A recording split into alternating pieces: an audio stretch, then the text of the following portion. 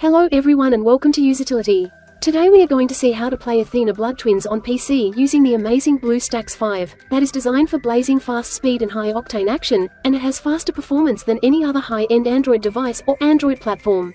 We will be able to easily download and install ATHENA Blood Twins and enjoy the game on our Windows PC or laptop with keyboard, mouse and big screen thanks to BlueStacks 5, which is the Android emulator that we recommend to play ATHENA Blood Twins. So without further ado, let's get to it. First of all buddies, to get started we have to launch our favorite browser. We open the one we use by default. Let's go to this URL that I'm highlighting in green color. There you are seeing it on the PC screen. There is no need to type it, simply because I provided the clickable link in the video description and as well in the first pinned comment. Once clicking on that link, we get to the website of BlueStacks.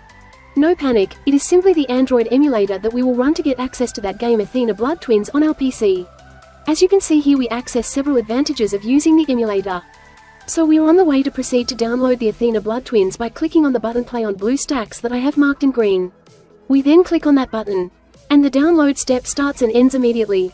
Here it is, here is located the download. It's a file to execute. The following step is to launch the installer, okay, then we need to click on the file. If we are on Windows 10 it will have asked us for permission to allow changes to the computer. We answered yes. I minimize the internet browser to see the installer better. The installer is straightforward. It consists of a couple of options, install, and setup path. I will clarify what setup path does. We basically just click it. And we note that we display here the path where your emulator can be set up. If we choose to modify this directory we have got to click on this browse option, and now we pick another folder and install the emulator wherever we want. To keep it simple, just keep it where it is. Then, I click on back. And I simply click install. Now, there it is. The setup commences and it will go forward together with the download of those megabytes that are shown on this computer screen. The moment you save it on your hard disk, it could possibly be more or less megabytes. The download rate may go faster or at a lower speed, depending on your type of access to the web and according to the efficiency of the emulator hosting servers. Right away they're progressing really fast. The download is finished, and now it proceeds with the installation phase. With BlueStacks 5 you can even reduce RAM usage with a single click.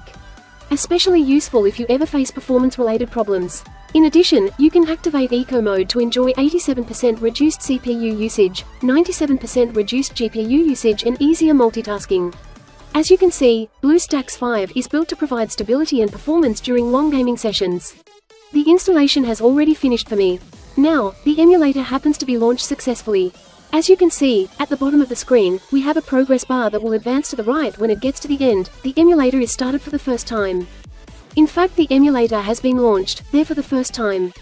Before we carry on, as you can see, it has created a couple of icons here on the computer desktop.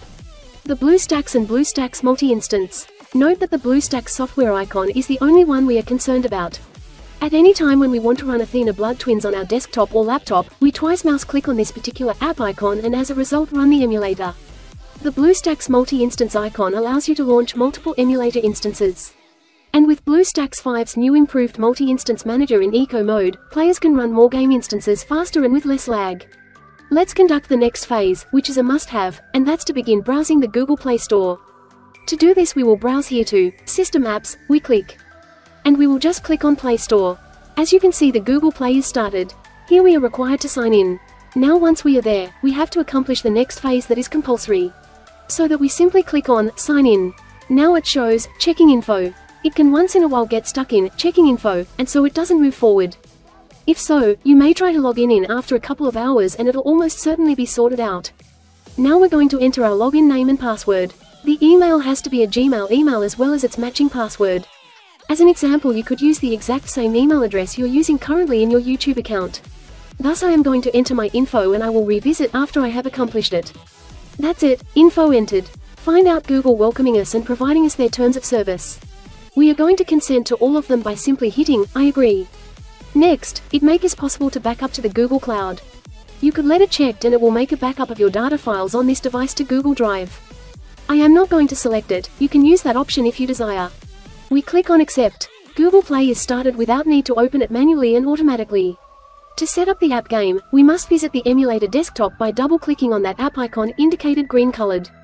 Now that we are discovering the desktop of that emulator, we observe that we come with here the Install Game option. We mouse click on this button. Here we have got the game. Let's click on right here on the Install option that I'm presenting now in green color.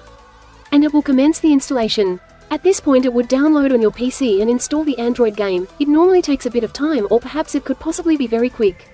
It again all depends on the internet connection. It has as of now ended installing. It's time to go back to the emulator desktop by simply clicking that button I'm highlighting in green, if you want to run ATHENA Blood Twins for the first time.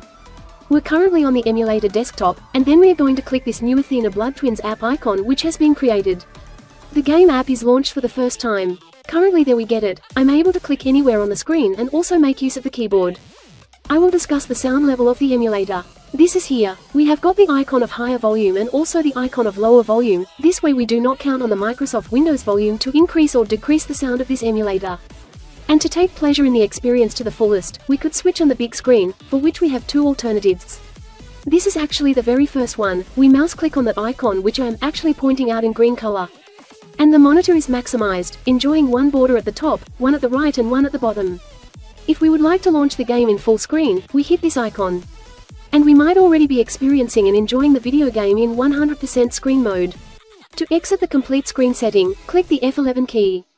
And we would probably just be in standard computer screen setting. Now I am choosing to clarify you the keyboard mapping, and that is actually quite appealing. This step we may be in a position to utilize the game app far more easily. The very first thing is to click on this app icon. It's now time to complete the necessary setups. I am about to put the default configuration, though if you really want to adjust this, you can easily achieve it with no problem. Perhaps you have realized, the emulator is entirely in our language. Once in a while it happens that your emulator is launched in the wrong language, such as in Japanese. And to place it in the right language we browse here to the cogwheel. And there throughout other configuration settings, we simply click on the Language drop-down. We can easily opt for the language we want, German, Japanese, and so forth. After the language is selected, we could save, the emulator will restart, and also the game, the next time we start it, would of course be in the specified language. Now, you can find another point that we must take into account, and it's that we will receive a message from Gmail reporting that a brand new equipment has been linked to our own Google account. It definitely will question us if we are the people who have connected that device. Of course, we really should not worry, simply because the emulator is acting as an Google Android tablet or smartphone. And to find which device is being emulated, we return here, to the cogwheel, and we just click on it. And we browse here to the Model selection. And here we learn that the emulator is acting as a Samsung cellular phone. And so we're going to receive an email saying that a new Samsung device has been connected to our Google account. That's all guys, so much for the training. I anticipate you liked it, especially that everyone thought it was interesting. If that is so, allow it a great thumb up, subscribe to my channel, and if you have comments, issues or suggestions, leave them in the comment field below. Just click any of the training videos which are usually appearing on the computer screen, and let's have fun again in the upcoming training videos. Bye.